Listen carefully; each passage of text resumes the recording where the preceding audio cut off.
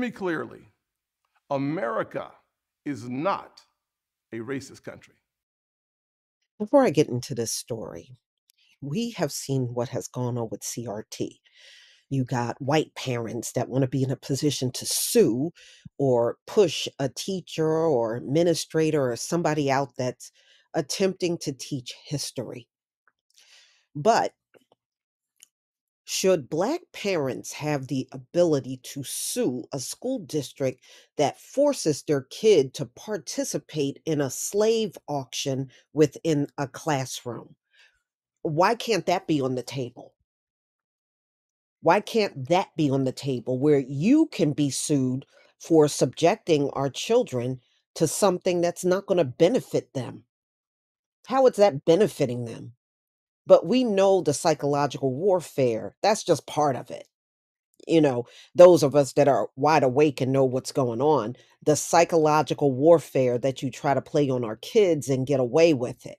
See, now they're not going to hoop and holler about this. But if somebody tries to teach a history lesson, here they come with their big ass mouth, right? But if some Black child is pulled out of their seat and a teacher that don't look like them is trying to force them to participate in a slave auction in a classroom, we're supposed to deem that as okay. Them same parents that got their mouth open don't have nothing to say about this.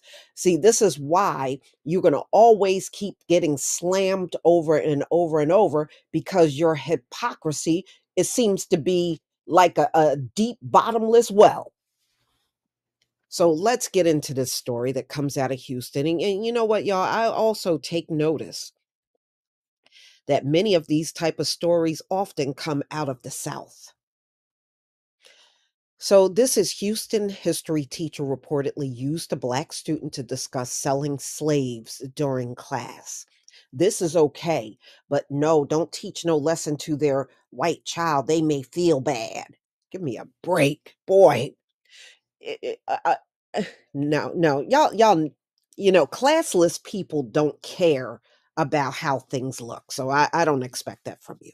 So anyway, a press conference was held on Wednesday to call out a Houston teacher who reportedly singled out her only Black student during an inappropriate lesson on slavery. Tori Ards was joined by several community leaders after her daughter informed her of an ongoing racially charged interaction.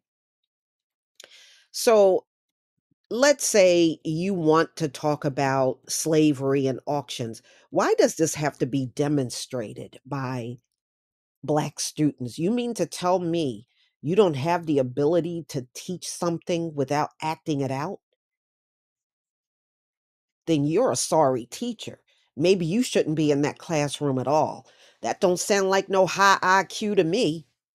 So Ards first learned that her daughter's trouble began last Thursday, March 30th. The child claimed that her history teacher at, I think that's Kala Middle School in Houston, glamorized the Confederate flag, telling the class it had nothing to do with slavery. So you got a white supremacist teacher, a white supremacist teacher.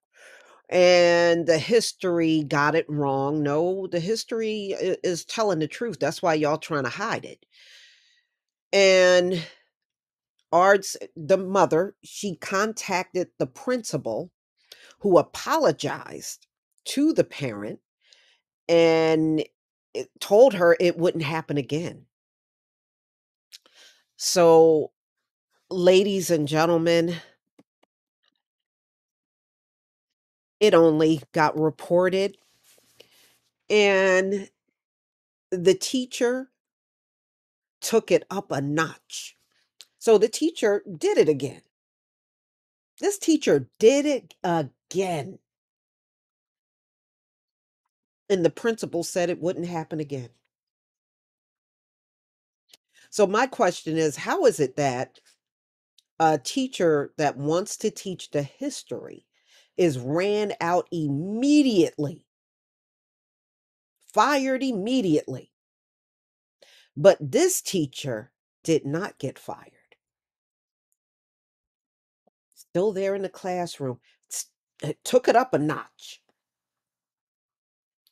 I tell you what, parents down in Houston, you need to make sure this teacher is not only out of the school, but out of your entire district. Don't let them get a job anywhere in the district. So on April 3rd, the girl claimed her teacher took things up a notch. The instructor was accused of using a black minor as an example of an enslaved person on the run.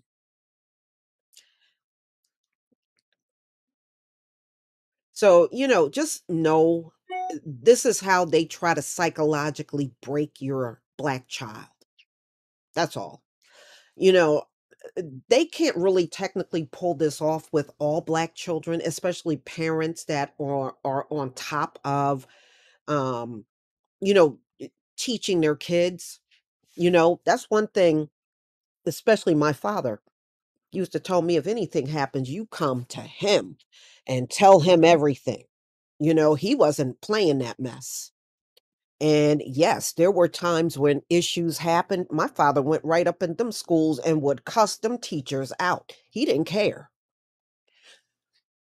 Unfortunately, I see not in all, because, we still got some parents that are on top of their game, but I still see way too many passive parents among our people out there. That's why when incidents happen like this, they're on the news crying.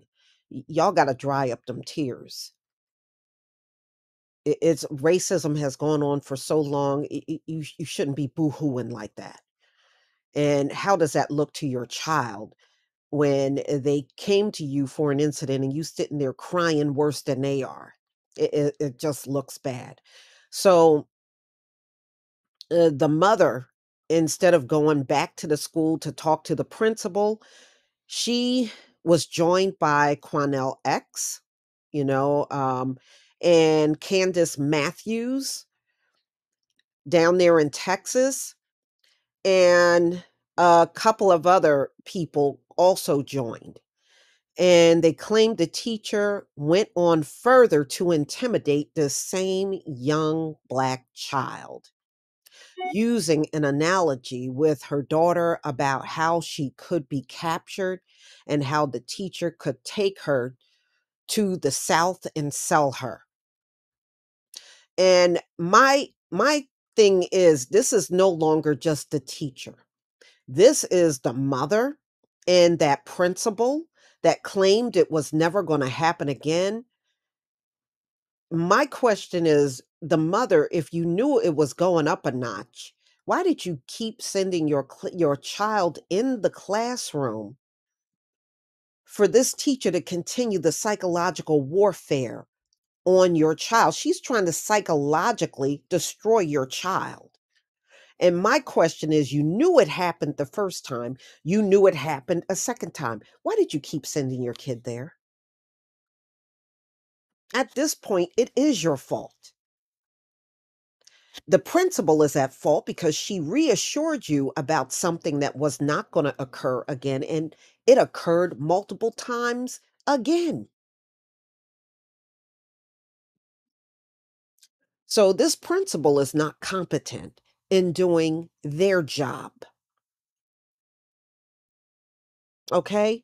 So this teacher was just seizing the opportunity to keep singling the black student out and just demeaning her in front of a class that didn't even look like this. They said this was the only black child in the class.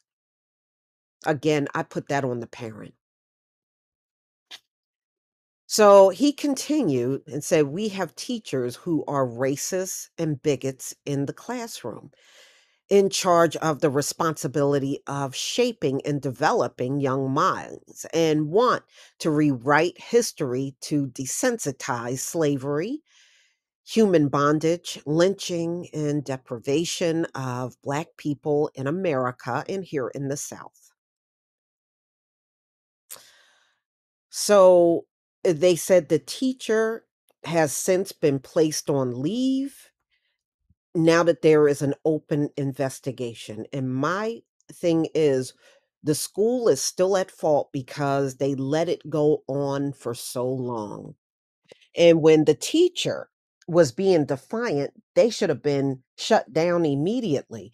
And I want to know why this principal, when they realized it happened a second time, did not get that teacher out of there. Don't tell me they didn't have the ability to do that. If they could be placed on leave now, they should have been placed on leave after the second time. Why did the principal fail to do their job? Why did you tell the parent that you had it under control? And obviously, that teacher was pretty much controlling them. And if you got racists and you got bigots in your classroom, then maybe you need to be cleaning house. But you know what, y'all? This is always a problem. Now, these things happen all over the country because America is a racist nation. But I notice whenever these auctions and stuff occur, when it occurs down in the South, it always occurs in these places where slavery was prevalent. So in this case, it's Houston. So the Cypress Fairbanks Independent School District has since placed this demon on leave, and they have an open investigation. We stand in solidarity with this family. We do not condone this. We are not complicit. You, the teacher, do not need to be nowhere in nobody's classroom with those types of ideology. Absolutely not. We put our foot down on white supremacy. We put our foot down on trying to damage our children, Matthews added. I just think it's a travesty to the child. This is what I call real damage. That crap that y'all talking about CRT is nothing but a big joke. This is real psychological damage to a child, not that fairy tale stuff you're pulling out of your behinds and using your children as a shield in order to shut down history. That's not psychological damage. Try again. This is psychological damage. But if the mother would have been adamant about getting that teacher out and not putting her child back in, I think it would have made a bigger impact. But y'all, please tell me what you think about this story. Please leave your comment and subscribe.